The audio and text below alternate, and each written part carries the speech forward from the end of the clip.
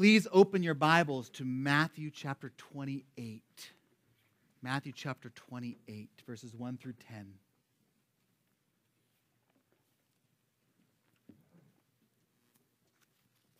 Matthew chapter 28, verses 1 through 10. And let me pray for our time in God's Word together. Father, we do praise and worship you that you are a God that is mighty to save. And Father, we recognize that there are many other claims of people and groups and religious philosophies that have claimed salvation. But Lord, we thank you that you not only have made that claim, but you have demonstrated your mighty power, your ability, your sufficiency to save us in raising Jesus from the dead. Father, we thank you that we are not left to one option of blind faith among many others, but Lord, you've given us the proof of our faith, the proof of our salvation, the proof that our faith is not in vain, that we are not most of all to be pitied because we have a Savior who has risen. We have a living Savior, that because of what he's done and that we have salvation. So, Father, we pray that you would glorify your Son this morning, that you would open our eyes and incline our hearts to you. Help us to glory in this text. I know, Lord, that so many of us have heard this story and read this account so many times. But, Lord, give us eyes to see this anew. Give us hearts to be amazed with the faith of the child. We pray this in Jesus' name. Amen. Have you heard the fictitious story about the global tour of religious holy sites? The tour guide stopped in India where Gautama Buddha was cremated and memorialized. And the tour guide said, "This is a holy site where the founder of Buddhism is enshrined. So please be quiet and keep your voices at a hush." Then the tour went to Mecca to the tomb of Muhammad. And the tour guide said, "This is a holy site where the founder of Islam is buried. So please be quiet and keep your voices at a hush." Then they went to Jerusalem, to the Church of the Holy Sepulchre on the rock quarry of tombs where Jesus had been buried. And the tour guide said, "This is where Jesus' body was buried after his crucifixion." And a Christian in the tour group said, "But he isn't here anymore. He rose from the dead. There's nothing there. So you can be as loud as you want." As I said, that's a fictitious story, but it makes a very non-fictitious point. See, all of Christianity is based on this claim, the historical claim that Jesus rose from the dead. Unlike the founders of every other world religion who died and whose burial sites and shrines you can visit, Christianity is based on Jesus Christ's resurrection and the conquering of death for us. That's why from the earliest times of Christianity, various Christians would greet each other with the saying of, "He has risen," and people would respond, let me practice that again. "He has risen." You're almost there. "He has risen." This is what we get to talk about this morning. This is the glorious climax of Matthew's gospel. So in fact, throughout just to make sure you don't lose sight of how glorious this is and our attention's focus, that throughout the service, if I say, "He has risen," that's right. Because we want it, that's the takeaway. It's a very simple sermon. That this is the point, and this is the point that changes everything for us. As Don read earlier from 1 Corinthians 15, all of Christianity rises or falls based on if Jesus Christ rose from the dead. If Jesus didn't rise from the dead, Paul said, our preaching is in vain and your faith is in vain. If Christ didn't rise from the dead, it would be more beneficial for you to leave right now and to go home and watch football. It would be better for your souls than to listen to the vain musings of a dead liar who claimed he would rise again. If Jesus never rose from the dead, Paul says your faith is futile and you are still in your sins. But if Christ did rise from the dead, which we'll see every historical evidence points to the fact that he did, then Jesus is the Son of God that he claimed to be. Then your status before the God of the universe, the forgiveness of your sins, your eternal destiny forever is dependent on what you do with Jesus Christ. So everything in our life today and our future to come comes down to that crucially critical question. Did Jesus rise from the dead? And if so, what does his resurrection mean for you and for me? These two questions are the ones that Matthew is addressing in Matthew chapter 28, 1 through 10. This is the climax of Matthew's gospel. That as we followed through the life of Jesus, that for 20 chapters we see the most glorious, wonderful life ever to have been lived. And we followed Jesus. He healed the sick. And we followed through Jesus. He proclaimed the good news of the kingdom of God and the forgiveness of sins. And then for 7 chapters, Matthew slows the pace of his story down. 30 years and 20 chapters, and then 7 chapters for 1 week as we walk through the Passion Week and we see Jesus' crucifixion and burial. And then we get this one last chapter in the gospel, the shortest chapter of the gospel. It's a very simple chapter because the point is very clear that Jesus is no longer dead. He is alive. It is not a hoax. Jesus is alive and triumphing over history. So let's look at this morning at how Jesus answers these questions. First, our question, did Jesus rise from the dead? Matthew starts by showing us before he gets into the proof, he wants to show us the amazing nature. He wants us to be amazed at the resurrection. Look at verse 1. Now after the Sabbath, toward the dawn of the first day of the week, Mary Magdalene and the other Mary went to see the tomb. It's a very simple start here. Matthew tells us it's now after the Sabbath. The Jewish Sabbath was from Friday evening to Saturday evening, and now Matthew 28 takes place on Sunday morning. And on Friday, Jesus had died on the cross, saying, my God, why have you forsaken me?" as he bore our sin and the punishment we deserve. And as Pastor Bob pointed out in his sermon last week, then Jesus was buried according to the Scriptures to show he was dead for 3 days, Friday, Saturday, Sunday. And now at first light on Sunday morning, Mary Magdalene and the other Mary go to see Jesus' tomb. Mark and Luke tells us they're bringing spices to complete the burial that was done in haste on Friday. You know what's interesting? Most people, as they read that and commentaries that are about this verse, they focus on the idea that it was women. It was these women who witnessed the resurrection, who witnessed Christ's resurrection first, guarantees that the story wasn't fabricated. And the argument is that typically women in the first century oftentimes were not considered credible legal witnesses. So if Matthew and Mark and Luke and John were going to make up this story, they certainly would not have used the Marys for their witnesses. They would have made up some other people that were more credible witnesses to the resurrection. And all that's true. It's actually an important proof of the resurrection, of being historical. But that's not Matthew's point. We can get sidetracked with what's interesting and what's historically, apologetically helpful, but not what's the point. Look there. Look at these women. These were the only women that were at the cross, the only followers of Jesus that stayed with him at the cross. These were the women who stayed with Jesus through the burial, and now the first ones to the tomb on Sunday morning. What's Matthew's point here? His point is not, look, this is my evidence for the resurrection. It is evidence, but that's not his evidence. He's not saying, see, they're not legally credible, and so that's why I'm putting it here. That's not his point.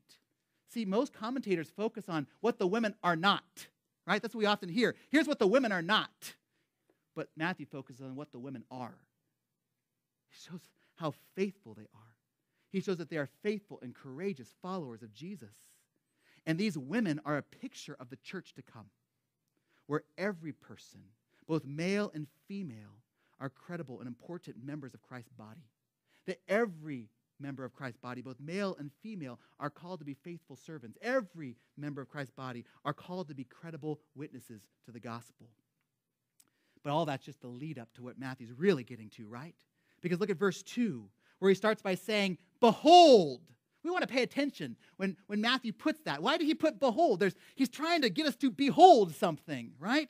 It's Matthew's ways of bolding and underlying and italicizing and highlighting what's about to happen. Look at verses 2 through 4. And behold, there was a great earthquake, For an angel of the Lord descended from heaven and came and rolled back the stone and sat on it. His appearance was like lightning, and his clothing white as snow. For fear of him, the guards trembled and became like dead men. So Matthew says, behold, look. Just don't breeze by this. Pay attention to this scene at the tomb. There's this earthquake. It's not just any earthquake. It's a heavenly earthquake. Because look what Matthew says there in verse 2. There was a great earthquake. What's the next little word you got there? For. You guys see that? That's an important word. For. Here's the reason for the earthquake. It's the appearance of God's messenger. Matthew doesn't say if it's for in the sense that the angel used an earthquake or God used an earthquake with the angel to roll away the stone or the earthquake announced the angel's presence. Matthew doesn't say, but Matthew's saying that this earthquake is the sign that this is a divine act. This is something that God is doing here. God is at work. And Matthew tells us this angel had this appearance like lightning. He was impressively glorious, a heavenly figure with clothes as white as snow, as an angel of God. But more important than what the angel looks like, he wants us to see what the angel did. He wants us to visualize this, that he comes down and he rolls back the stone. Not to let the Messiah escape, right? Jesus had already risen and left. He didn't need the angel to roll away the stone for the Messiah to get out. He needed to roll away the stone. Why? To let the witnesses come in, to prove what had already been done. And I love this. And Matthew emphasizes with the verbs here. He does all this, and then he sits. He jumps up on top, and he just sits down on this giant rock. I wish there was more detail, because I can just imagine what this is like. Right? Can you imagine this angel just chilling on top of that rock? And he's saying, yeah, you don't need that anymore. He's gone. Oh, yeah, come on in. I took care of that for you. Check it out. Right? He's just sitting there. And look at the response that caused. The guards, these were battle-trained Roman soldiers, remember? They were prepared to repel any attempt to get into the tomb, but they weren't prepared for this. They were terrified at what happened. I mean, look at Matthew's description. It didn't just say, Matthew could have said, and the guards were afraid. But it was more than that. He said, for fear of the angel caused them to tremble, to be terrified. But there's more than that. He goes on. He doubles down on this and says, they were in such terror, they were completely paralyzed like someone who was dead. It's like, guys remember the old Scooby-Doo cartoons? Where when Scooby and Shaggy saw the ghost and they're like, ding, right? And they're completely like petrified, like rigor mortis had set in, right? And you could like touch them. It's like, right? That's what's, there's, but this isn't Scooby-Doo cartoons. These guys, they were completely petrified of what had happened. Now, let me pause for a second. I want to ask a question. Why did Matthew tell the story of Jesus' resurrection like this? And what I mean is, he could have said it a different way, couldn't he? He could have said, on the first day of the week, Jesus rose from the dead and walked through the walls of the tomb. He could have said that. But look, there's not even Jesus here. Jesus hasn't come for a couple verses. I mean, it's clear that what had happened from the earthquake and the angel and the response of the guards, but why start the story this way?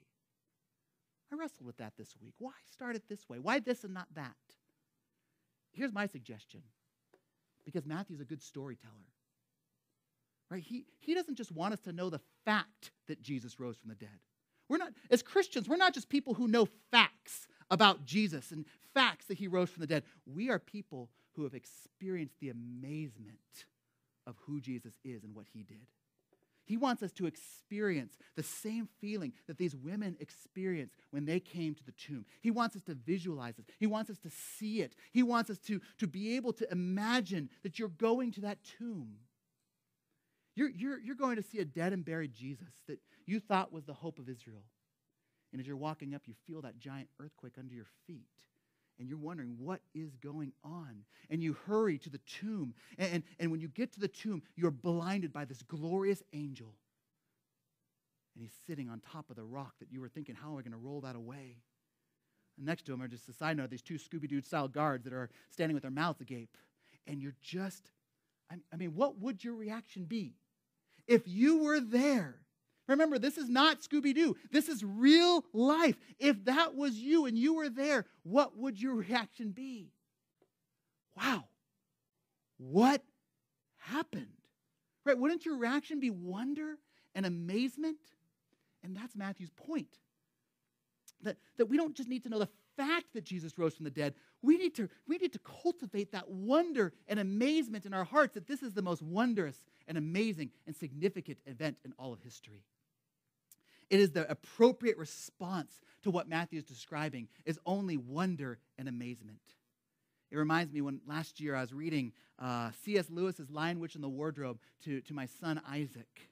And he loved the Pevensey Children, and he loved Mr. Beaver, especially. He thought it was funny that he didn't like Bath Day.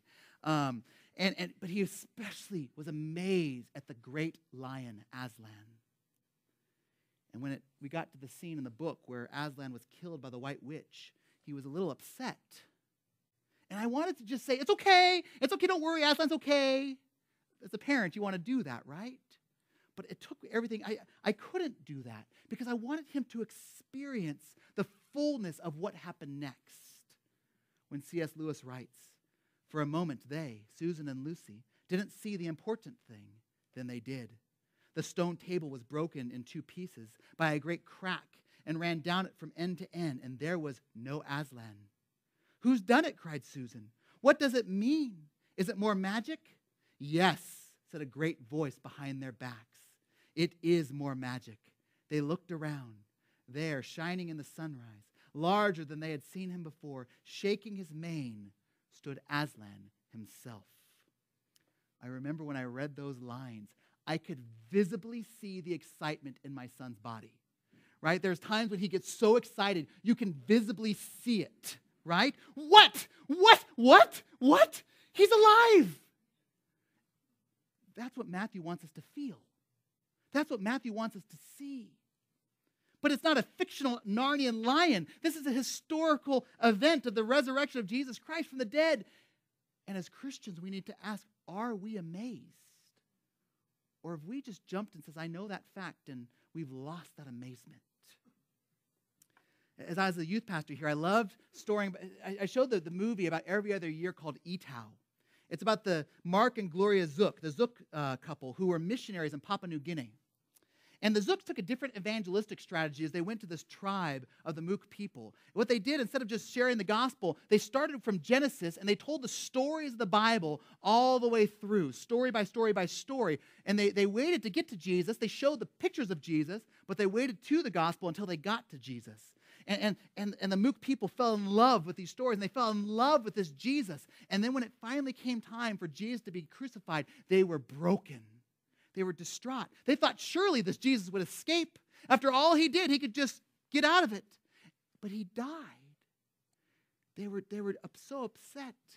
And then Mark shared the story of Jesus being raised from the dead. And this village was just energized, was excited. And person after person in this village started standing up. And one by one, they shared a testimony of how they were trusting in Jesus Christ. They were going to be a follower of Jesus Christ who paid for their sins. They would be a follower of Jesus Christ. And the rest of the village would yell out, Etau, Etau.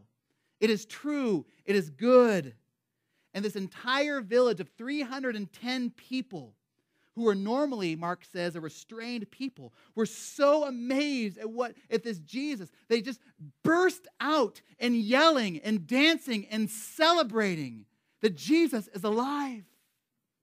They went back to the village who reenacted this scene. It's an incredible scene if you ever see it.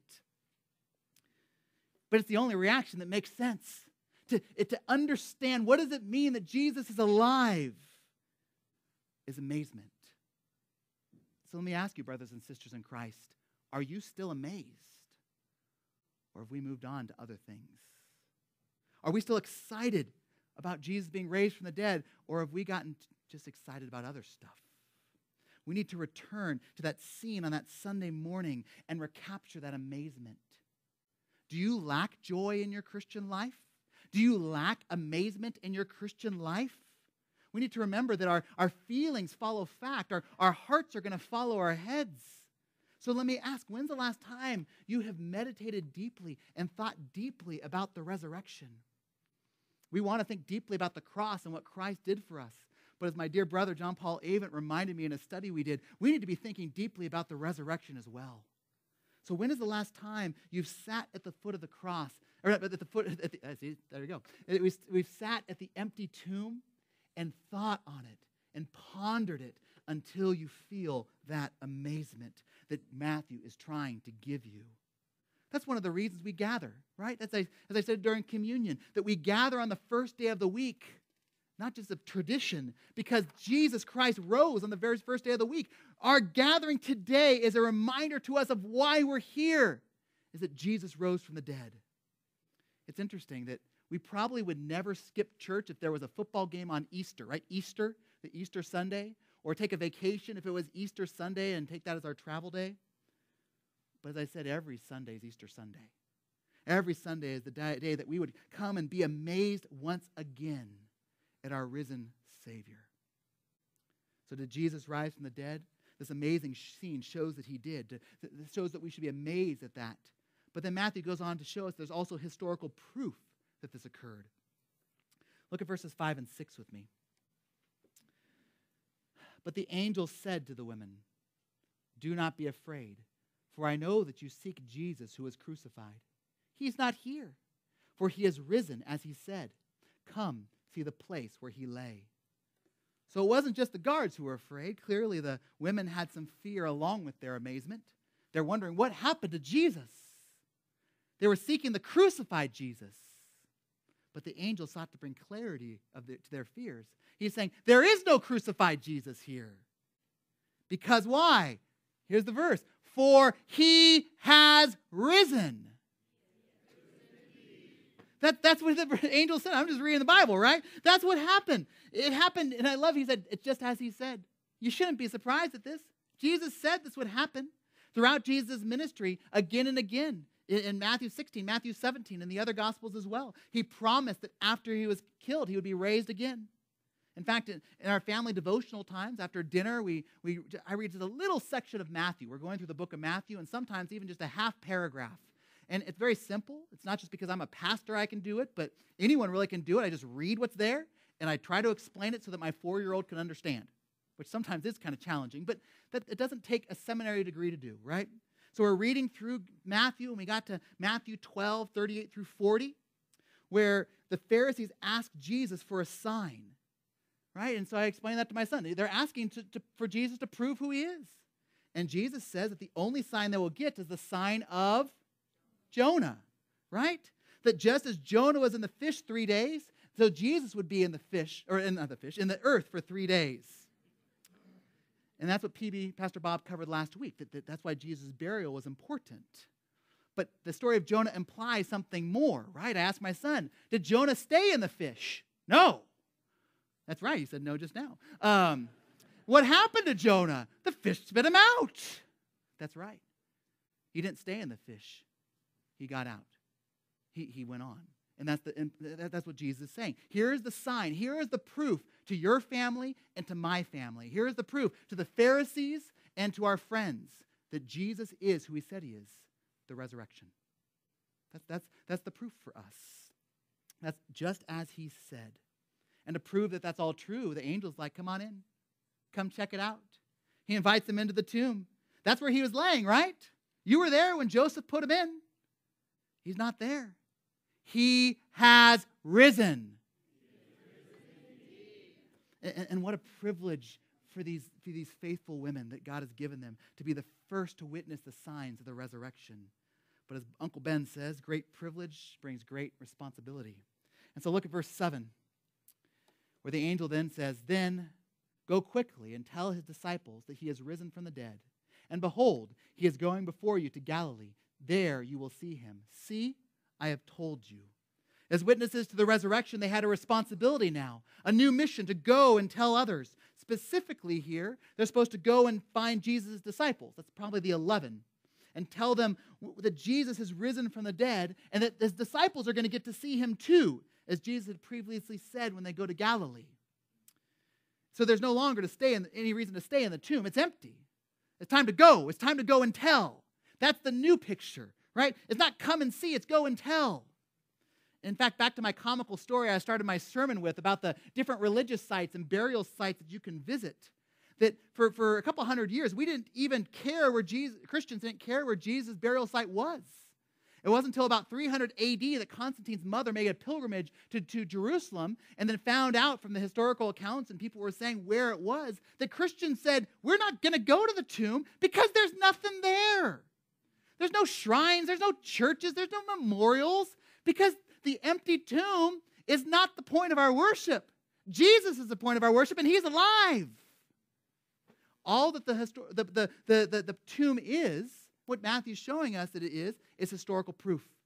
All it is proof that Jesus has risen from the dead. That's the point. It's the historical proof. And I like what Pastor David Platt says about this. He says that most people, when they talk about these things of Christianity, they think that the burden of proof is exclusively on Christians to give the evidence for the resurrection. But Platt would say that's not entirely true, and I would agree with him. He says that there is a burden of proof that as Christians we should present the evidence for Christ and the resurrection. But there's also a burden of proof on unbelievers as well. And Platt's right. You see that there are three historical facts that are agreed upon by Christians and by non-Christians that have to be explained by everybody. First, there's this, what Matthew's showing us, the empty tomb. You see, there's almost no credible person who doesn't believe that Jesus was an actual person, that he lived, and that he was killed by the Romans and he was buried. Everyone agreed. And there's also almost no credible person who would say that the tomb was empty. Why? Because if the tomb was not empty, the Jews and the Romans who were trying to crush this new Christian movement, they would have had a really easy time, right? If all these Christians are evangelizing and sharing with people that Jesus had risen from the dead and the Jews and the Romans wanted to stop this, what would they do? Here's the body, right? It's a lie. But they couldn't do that because there was no body. The tomb was empty. Second of all, the other evidence is the resurrection appearances, which we're going to see a little later in Matthew. And even skeptics have to historically admit there was something that happened. There was some sort of experience. If 1 Corinthians 15 says that 500 people had this experience and they were witnesses that you could go and talk to about it, there's something that happened. There's also a third evidence of a radically changed church, that the disciples went from cowering in a room to being willing to die for this message that Jesus had risen from the dead, that all except one of them were eventually martyred because of that message. These are historical proofs that everyone agrees on. They may take those differently, but they agree on those three things. So you see, if you don't believe in the resurrection of Jesus, there is a burden of proof that you have to come up with a more plausible explanation that would explain what we know is historical fact. In fact, if you're visiting with us this morning and you're a non-Christian, I want to say welcome. I want to take a moment and say welcome, that we are so glad that you are here this morning. This is a great morning to be here. This is the best section of the entire Gospel of Matthew, is the Jesus' resurrection. But I want you to ask yourself, what is the most plausible explanation for the historical evidence? What explains this? I want to give you briefly some different ideas. I did this more in depth at my Easter sermon this last year, but just think about some of the other explanations that are out there. Some people have what's called the wrong tomb theory. They think the women got mixed up and they just were confused in their grief and they went to the wrong tomb and they mistake this angel for a gardener. Well, there's historical problems with that, right? First of all, the body's still in the tomb. Second of all, there's the idea that the disciples stole the body. Pastor Bob's going to cover that in Matthew next week, that the religious leadership, the Jewish leadership came up with that. But there's still a problem when you look at the disciples. They'd be willing to be martyred for this lie. And it makes no historical sense. It doesn't account for the historical evidence. It also doesn't account for the resurrection appearances. There's the hallucination theory, that the idea that these disciples of Jesus had just this hallucination. They had some bad Taco Bell, and they're having these bad hallucinations of Jesus, but he didn't really rise from the dead. Again, what's the problem historically? The body's still there, right?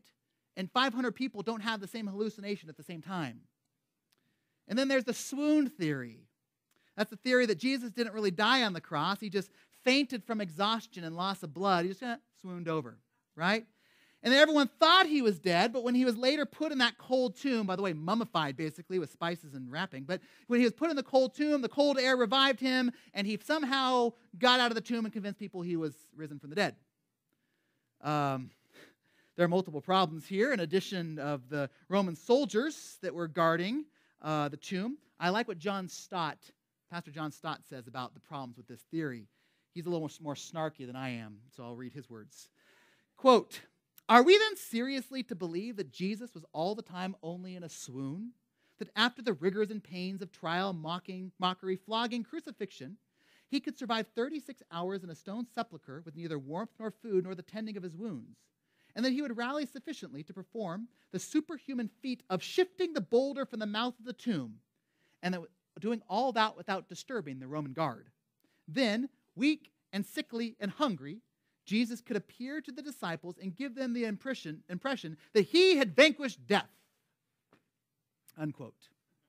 You see, none of the explanations out there can account for the historical facts, which leaves only one explanation, that Jesus Christ rose from the dead.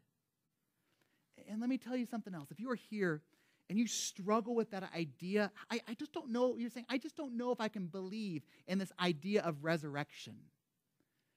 Even if you're struggling, if it's true, you should want it to be true, right? Because Jesus' resurrection brings a hope for your resurrection as well. It brings a hope that there is something after death, that eternal life is possible for you. But there's something even beyond that.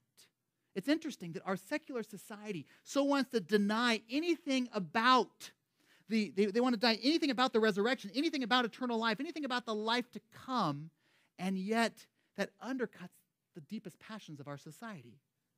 The passion for justice, the passion that this life means something. I like what Pastor Tim Keller writes. He says this. He says, most people care deeply about justice issues like the poor and alleviating hunger and disease and caring for the environment. But many people also believe that the material world was just an accident and that after we're done, we just disappear and that everything's going to eventually just burn up. And so you get discouraged why people don't do more for these issues. But you don't realize that without the hope of a resurrection, without the hope of a life to come, it undermines any motivation you have to make the world a better place, right? Why sacrifice for the needs of others if in the end it makes no difference? If in the end we're just going to all burn up and all just disappear into nothing, why spend your life for these issues of justice? In fact, that's why Immanuel Kant, even though he didn't believe in the Bible and believe in Jesus, he said there must be a life to come, otherwise what we do here does not matter. And Keller says, however, if the resurrection of Jesus happened, that means first there's infinite hope, but there's also reason then to pour ourselves out for others. So if you care about yourself and you care about the hope for eternity and you care about justice, then we care about Jesus rising from the dead. My only question that remains is, what will you do with this resurrected Savior? My non-Christian friend, how will you respond to Jesus Christ? The evidence there that he rose from the dead. But it's also why all this happened. That he came to, first of all, to die for us. To die in our place for our sin. Sin is another way of saying rebellion. You see, that it's the idea that God created us and we rebelled against him. We didn't worship God. We didn't honor God. We worshiped and honored ourselves. We did what we want to do. We did it the opposite of what is honoring and worshiping to God. We have sinned and committed treason against the God of the universe. But God loved us so much that he sent his son, Jesus Christ, to go to the cross to pay for that treason, to pay for our sin. That's why he died. But he didn't just die. He rose from the dead to show that this is true, to show that we can have forgiveness of our sins, to show that we can be reconciled to God, to show that we can have eternal life with him if we would repent of our sins and place our trust in Jesus Christ as Lord and Savior. If you would like to know more about this Jesus, we would love to tell you more. We don't want to force anything on you. We want to answer your questions, and we want to help you. We want to help you to get to know this Jesus and what he has done for you. So if you're interested, please don't leave today without talking to someone. To talk to the person who brought you to church, talk to any member of our church. I'll be at the back of the sanctuary as well after the service. I'd love to talk to you more about this Jesus and how you can have your sins forgiven and have eternal life in him. And all of that really is that focus on what does that mean, right? What does that mean for us? Which leads to the next question. Our last question is, what does Jesus' resurrection mean for me? Look at verse 8.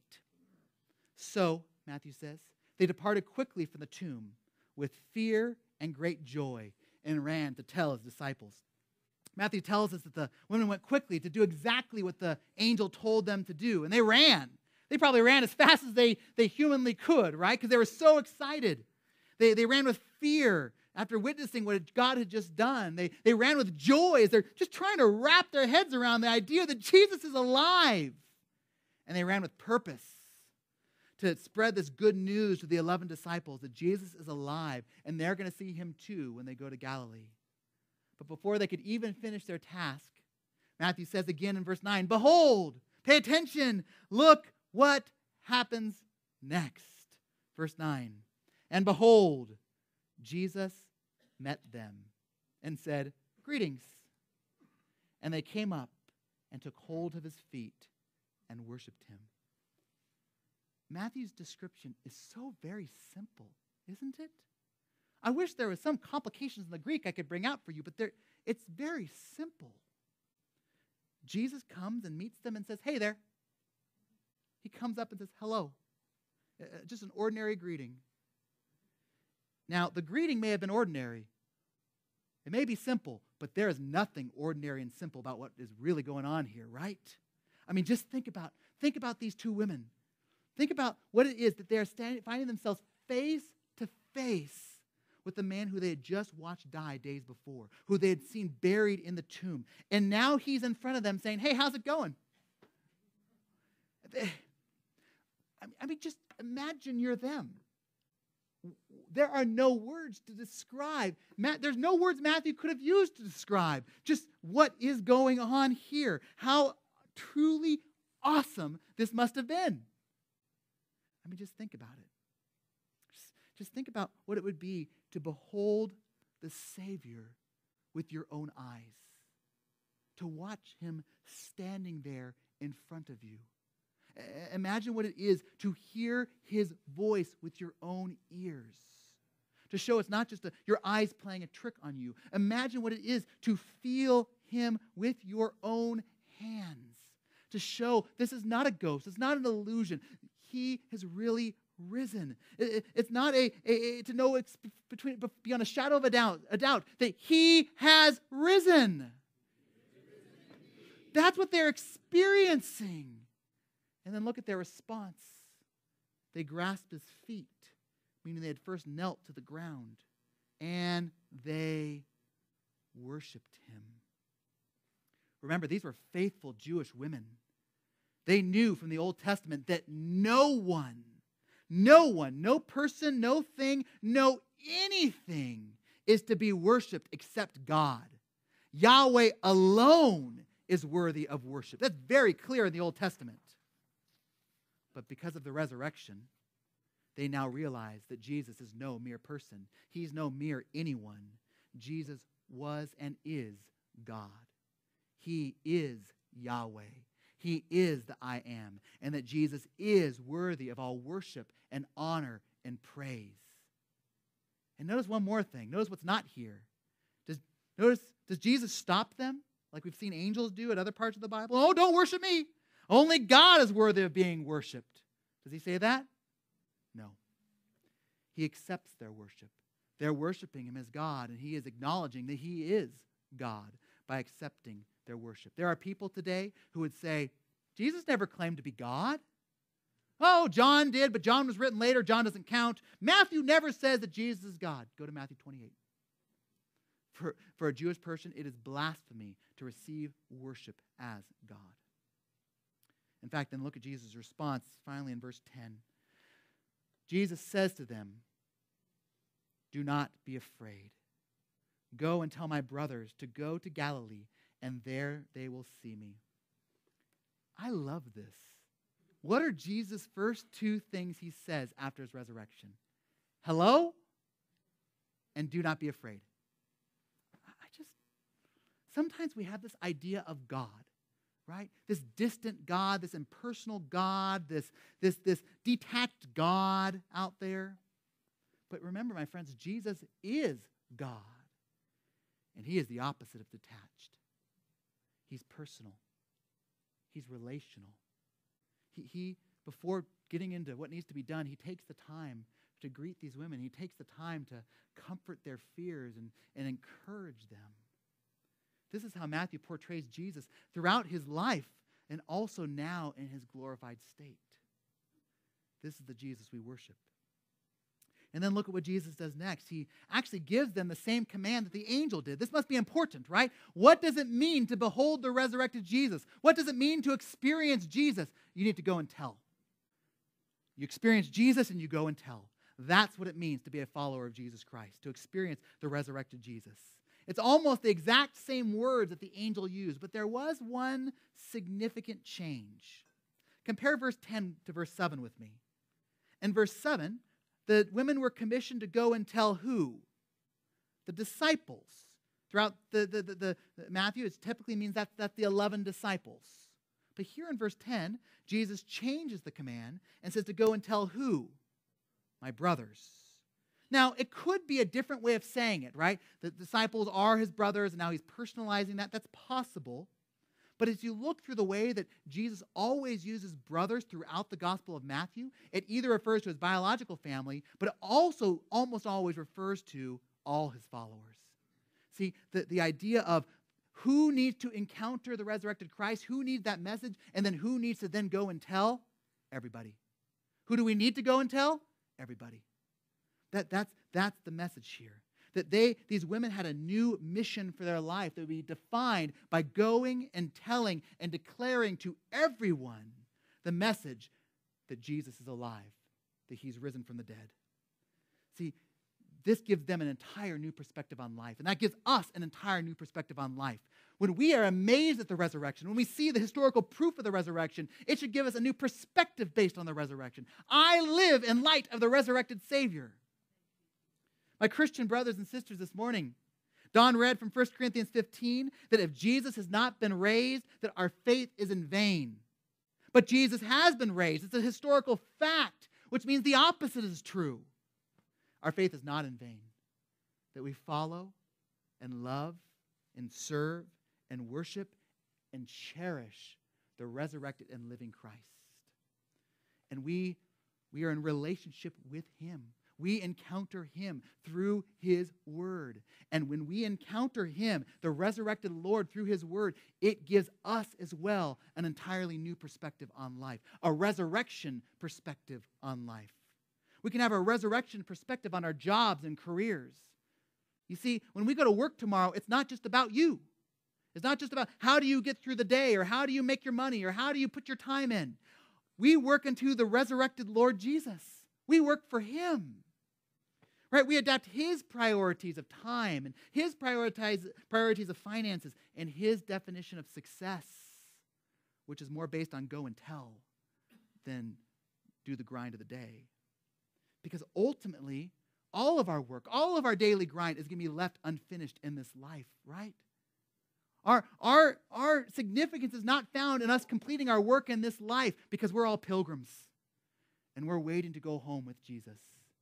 And the completion of our work, the fulfillment of our work, the satisfaction of our work is going to be found only in the kingdom, in the resurrection kingdom. We can have a resurrection perspective on family and on parenting and on singleness. See, whatever role that you're in life, whether you are married or you have children or you are a child at home or you're a single person, that we're not defined by those roles. We're defined by that we are followers of the resurrected Jesus Christ. I don't see marriage as an opportunity that I get to now have someone serve me. I serve the resurrected Jesus Christ. My marriage is about him. It's not about me. My parenting should be about the resurrected Christ, not about me. If you're a single person, it's not that you get more me time. It's that you have more time to serve that resurrected Christ. Right? That we no longer live for ourselves. We live to glorify King Jesus, who is alive. And we go and we tell about him. We can have a resurrection perspective on suffering. Whether it's illness of a family member, whether it's a bad fall that you take, whether it's a battle with cancer, whether it's even facing the shadow of death. We can pray for God's mercy and healing through those, and we should pray for God's mercy and healing through those. But we recognize our hope is not only in the healing. Our hope is that we have a living Savior who gives us resurrection life as well. Our hope is in his promise. Because he lives, I can face tomorrow. Because he lives, all fear is gone. Because I know he holds the future. Life is worth the living just because he lives. Pastor James Boyce tells the story that in the days of the time prior to electronic communication of 24-hour news reporting, news of great occasion had to be passed primarily by word of mouth. And so in 19th century England, the people were anxiously awaiting the outcome of the strategic Battle of Waterloo, where the British forces under General Wellington faced off against the French forces of Napoleon. And there was a signalman placed on top of Winchester Cathedral with instructions to always be looking at the sea. And when he received a message, he was to pass it on to a man on the next hill, on the next hill, on the next hill, on the next hill, until it reached London and was spread throughout Britain.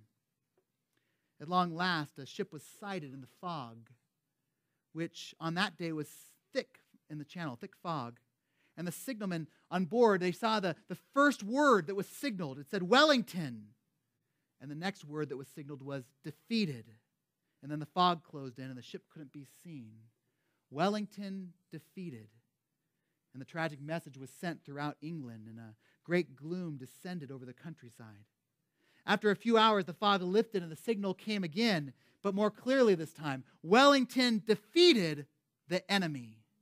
That was the full message that came through.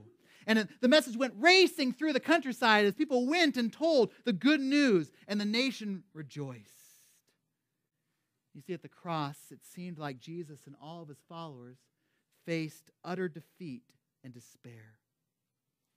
Why would we follow and worship and spend our lives for another dead and buried religious figure? But after 3 days, the fog lifted, and the full message came through. Jesus defeated the enemy. Jesus did rise from the dead. So that means that we can encounter the risen Savior. We can be in a relationship with the risen Savior who gives us a whole new perspective on life. Because he has risen. Let me pray for us. Father, we thank you. What a glorious truth. And Father, my prayer for us this morning is that it would be more than a fact. Father, my prayer is that it would be more than a bit of knowledge. That, Lord, that we would be amazed once again at the risen Lord. That we be that our lives would have a new perspective because he lives. That we would truly face tomorrow because of that truth. So we thank you for that truth. We thank you that you've given us that truth. We thank you that we can hold on to that truth, that he lives. We pray this in Jesus' name.